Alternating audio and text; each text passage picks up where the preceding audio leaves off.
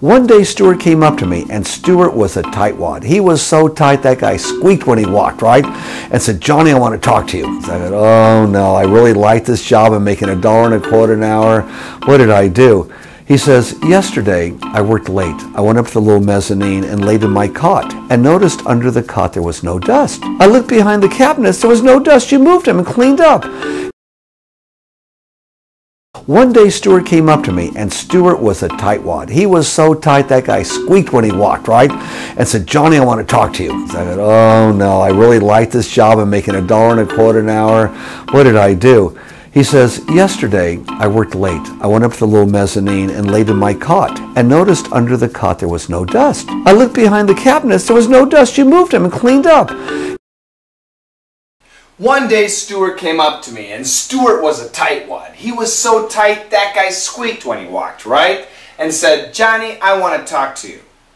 Yesterday I worked late. I went up to the little mezzanine and laid in my cot and noticed under the cot there was no dust.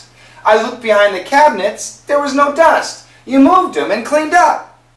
Okay, this is where it starts to get a little bit tough. Beginning not too bad. One day Stuart. Now, some of you wrote Steward with a D, but that's not a name. In America, Stuart, the name, is almost always spelt with a T. I've never heard of it spelt with a D. So Stuart. One day, Stuart came up to me, and Stuart was a tightwad. Stuart was a tightwad. It's there. It's really tough to hear. Tightwad. This is most likely a new word for many of you. It's a good word. Maybe we'll add this to E cubed. One day, Stuart came up to me, and Stuart was a tightwad. And Stuart was a tightwad. And Stuart was a tight, stop sound, tightwad. Actually, now we have two stop sounds here.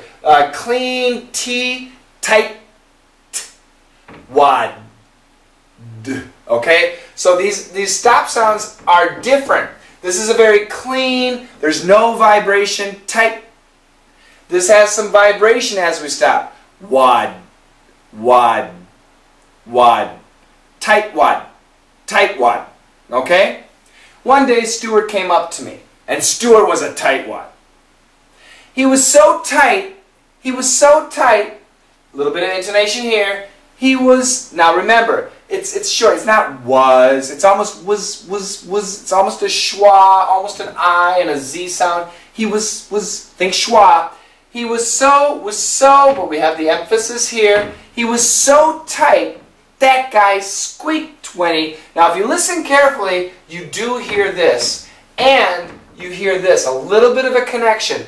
That stop sound, that guy squeaked 20, squeaked 20, squeaked 20. So, several of you wrote 20. Good job. Yes, the sound is the same. Squeak 20, but it's squeaked when he. Now, this word, the 7 H's. He, her, him, his, had, has, have. In the middle of a sentence, we can cancel the H. Squeaked 20, squeaked when he. Squeaked 20, walked, right? And once again, walked, right? A little bit of a T sound coming over here. And said, this is very quick, there's no D, it's like almost like an EN, and said, Johnny, I want, did he say wanna or want to? I think he says wanna. I want to talk to you. I want to talk to you. And he does say to you. Some of you wrote with. No, absolutely it's to. Listen and you'll hear to. Do you understand the difference between to and with? I'll tell you tomorrow in the explanation video. Okay? Okay, you guys did pretty good, but there were some tricky words here. So mezzanine and cot, cabinets, those were the big problems. Lots of people missed them. And this sentence here, I went up to the little mezzanine and laid in my cot. Cot there, you also tricky. Let's go back here. Yesterday, I worked late. I worked late. Good job here. If everybody did fine, I worked late. I went up to the. Now, went up. So we have the N sound. We can cancel the T. Strong sounds. The strong sounds are what? S, N, L. The weak sounds are D, T, TH. The strong sounds can cancel the weak sounds. Perfect pronunciation, I went up. The Queen's English, I went up. But that damn American English, I went up. I went up. I went up. And this guy's from California, which actually, for him, his pronunciation is very standard American. I went up to the, here we got the T. I went up to the, 2 has how many pronunciations? 7. Ta, I'm sorry, ta, da, ta, da, t, d, and 2. In this case, t. I went up to the little mezzanine.